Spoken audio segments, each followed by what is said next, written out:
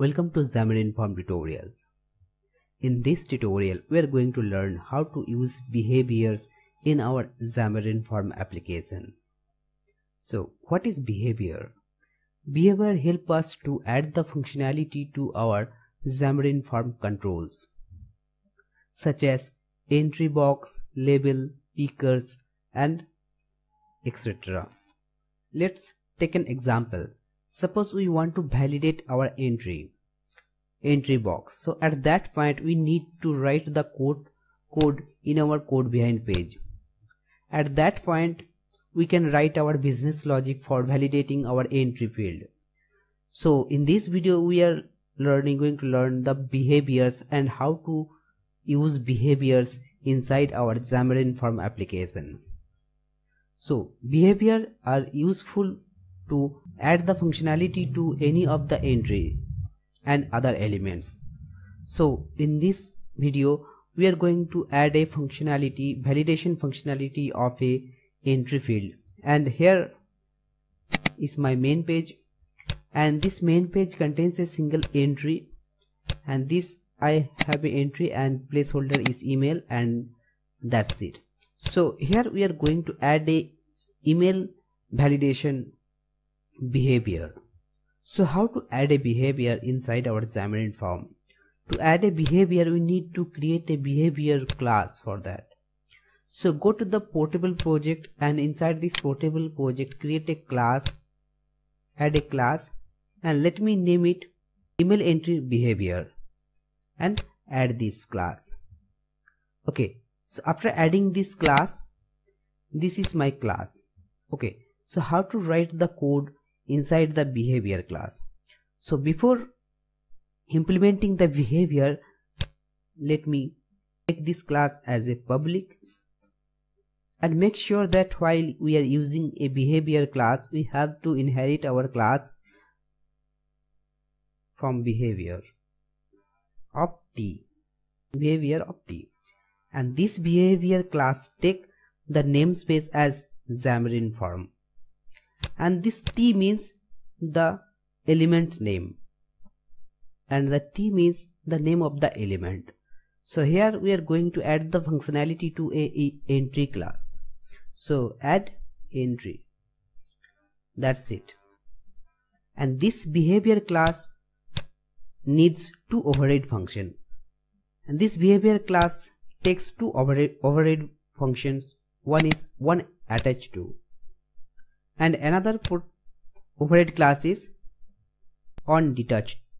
detaching from. So these two override methods are useful inside our behavior class.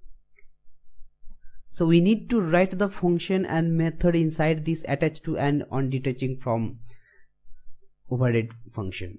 So here we are going to add a validation functionality to our email entry, that we are adding the email validation.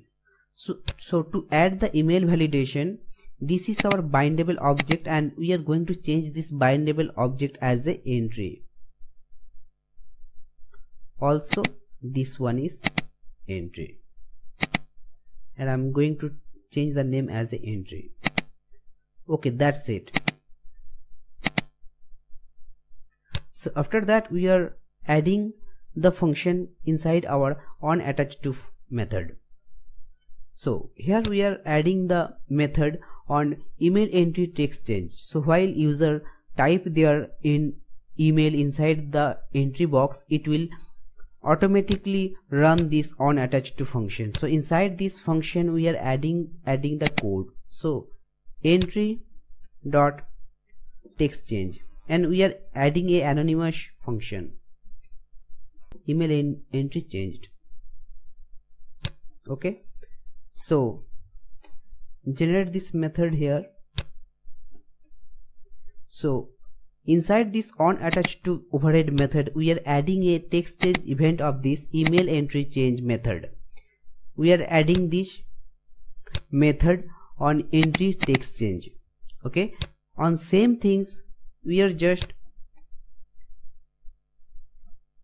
so here instead of using this plus we are using minus. So what the onAttach to function does. One attached to functions fired when the elements attached to this behavior. At that point this behavior will called. And when the behavior detach the control, at that point on detaching from method will be called. So at that point we are removing our method from this text change method. That's it. So now we are going to add the functionality of email entry text change.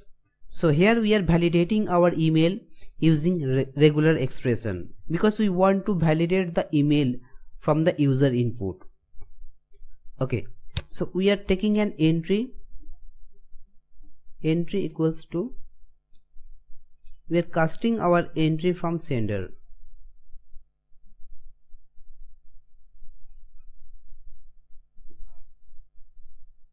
And we are adding a simple validation rule of that entry. If string dot is null or empty, if this string entry text is not null, then we are checking this validation rule, entry dot text.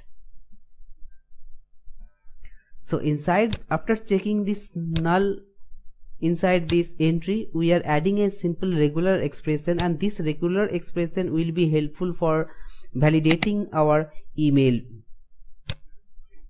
So you can use any of the regular expression, you can find it from the internet, and you can get and use any of the regular expression for validating the email. And we are using a boolean property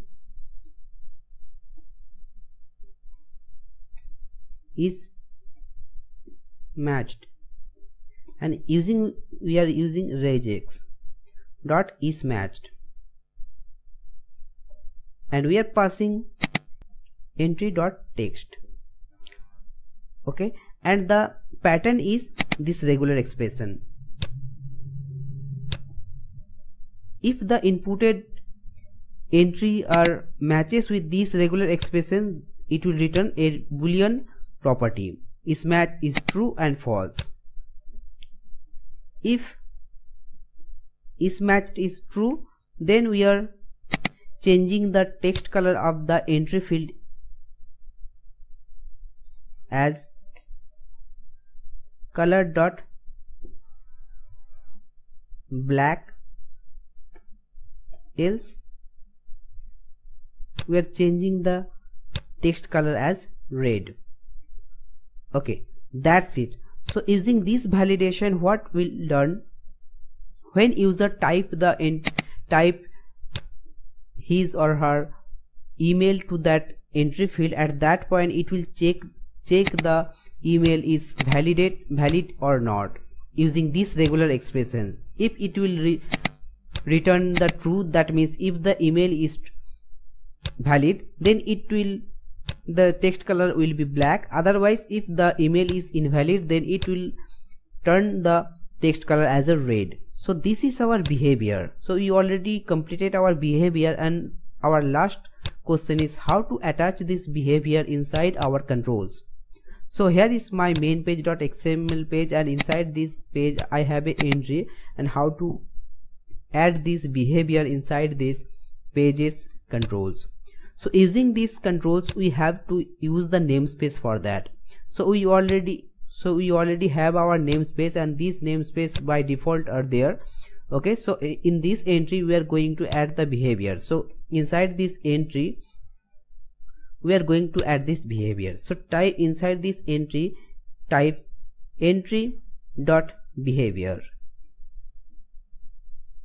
After adding this behavior, use this name as local, because this is our namespace as a behavior sample, and this is our namespace. So type here local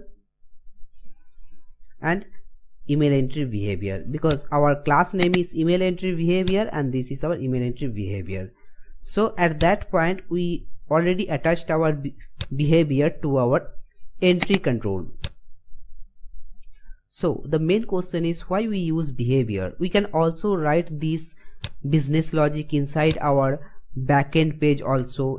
That means we can also write this business logic inside our main page content page. but the behavior is a traditional approach to add the functionality to any of the controls. Suppose our application have multiple forms that will contain the email fields. At that point we have to write the multiple validation code. So at that point we can reuse our behavior to our entry field. So that is for the reason we are using behaviors. Okay, so now run this project. Okay, so here is our application, and this application contains a entry field called email.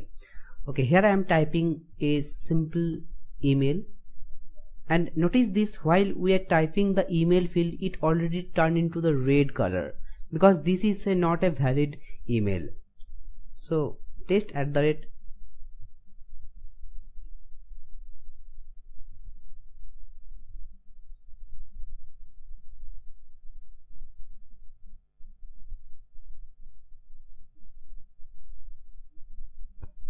okay, so here is the invalid email ID, and after Gmail adding the @. And notice that after adding a valid email, it turns into the black color. So if I remove any of the text, it will turn into the red color. That means if the email is invalid, then it will turn into the red color, and if it will valid, then it will turn into the black color. So that is the functionality of behavior. So using behavior we can add any of the functionality to our controls, Xamarin Form controls. So if you have any confusion, you can comment below, and thanks for watching. Have a great day.